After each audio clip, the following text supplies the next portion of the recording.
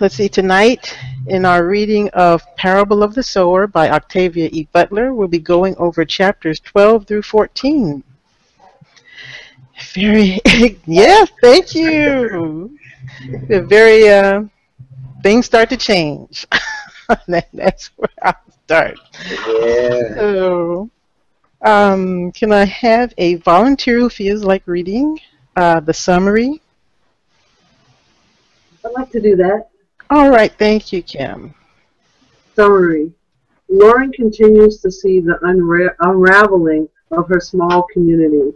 Joanne Garfield and her family accepted employment with KSF and prepared to leave for the privatized city of Olivar. Reverend Olamina goes missing.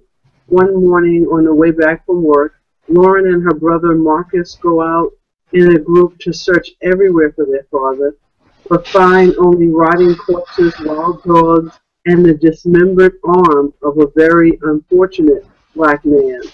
Lauren takes her father's place in the pulpit, preaching a sermon about perseverance, but realizes later that she is preaching not only her father's funeral, but the community's as well.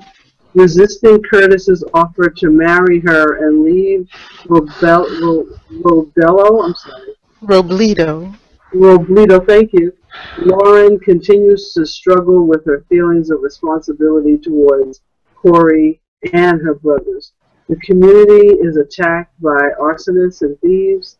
A family is dead, leaving one survivor. They attempt to regroup and persevere, but devastation comes at the hands of drug-crazed paints and the scavenging homeless.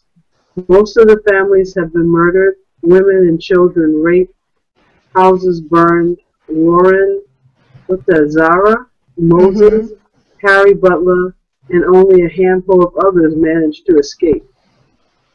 All right. Thank you, Kim.